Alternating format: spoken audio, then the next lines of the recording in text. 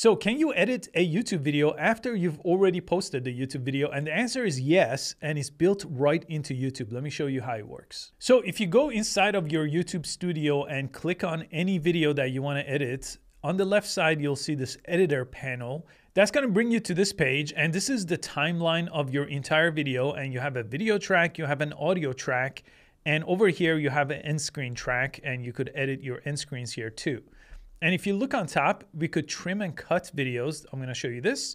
You could blur sections of the video. A lot of times, if you put something that you shouldn't have, like a license plate or maybe a credit card number, you could go ahead and blur that a little bit later, and then it will apply it to your existing video. You don't have to edit the video. You could edit the audio. I'm going to show you this too. So let's start with trim and cut. If you choose this option, you have a few different things you could do. You could cut out the beginning of the video. So if I just take this slider and if I just go a little bit further out, so right here, it says I'm at the 20-second mark. That means the first 20 seconds of the video will get completely removed. All your views stay, all your thumbs up stay, everything stays. Just this section will disappear. So you just have to press save to do that. And I'm going to bring it back here. And on the end of it as well, you could do the same thing. You could cut it, and it will cut the end part out of the video too. So that's how you cut the beginning and the end. But what if you want to cut something in the middle of the video? Well, you could do that too. As long as you have this right here, you could go on top, wherever you want your cut to start. Let's say I want to just cut out this little section over here. I could start a new cut, and now the section in red will get deleted. So I could just decide where it ends. Again, if I want to change where it starts, I could do that. I could press play on top here to just preview this little section.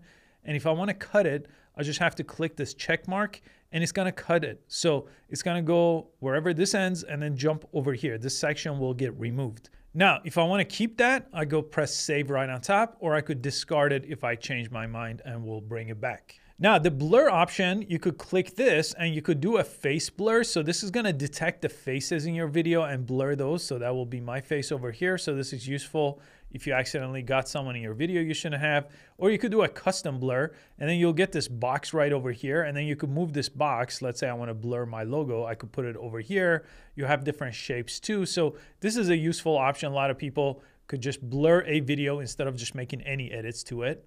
And you also have this audio option, which is really nice. So you could go ahead and add music. This is royalty-free music from the YouTube audio library. So if you want to do that, if you for some reason used any music that you shouldn't have, you could go ahead and use any of these songs, and then you just add them over here and they will get included over here in your audio track. And then you could go ahead and select these, and they have different options. So if I want this to be background music, I could lower the volume here to be background music. And if I want to remove it, I could go ahead and remove it from there. And if your edit is music related, I highly recommend you get royalty-free music so you don't come across this type of issue again. So YouTube Studio has some audio that you could choose, but it's very limited. So I use a platform called Envato Elements. If you go to the music tab here, you get what's called royalty-free music. They have millions of different songs you could choose from. And then all you do is search for the song that you want, press play on it. If you like it, you just go ahead and press download. And again, these are royalty free, so you have a license to use it. So I recommend you subscribe to a platform like this. This one also gives you access to all kinds of other things like sound effects, graphics.